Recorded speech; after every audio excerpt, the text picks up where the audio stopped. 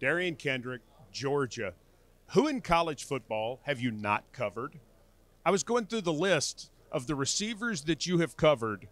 I think you've covered every receiver that ever played college football. Now, that's an overstatement, but man, you've seen some guys, and that has to get you ready for the NFL, right? Yes, sir.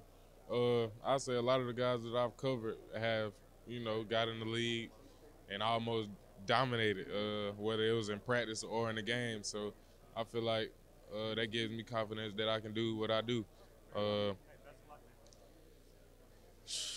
I played against some great ones. Everybody but Jerry Rice, basically. Yes, sir. So here's the thing. At some point in your life, you probably lined up against somebody and you were scared or nervous or whatever.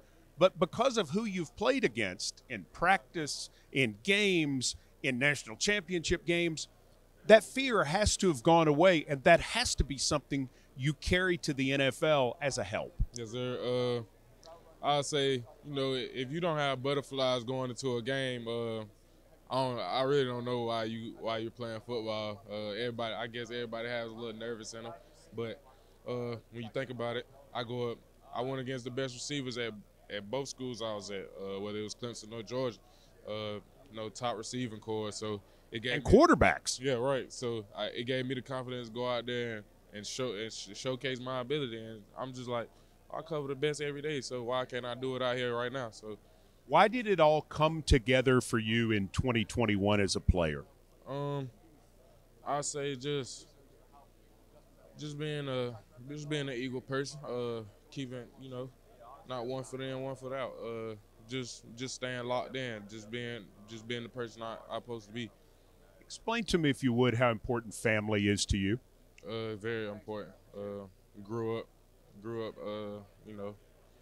My mom is my rock. So I've seen her grind, keep grinding. I seen her improve a lot from jobs that she was working at to the spots she's in now.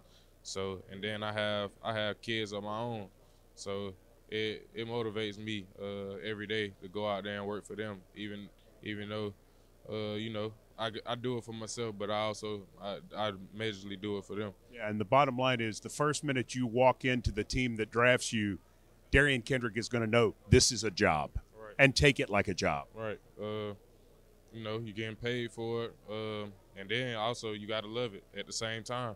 I've been loving football all my life, and it's not gonna change.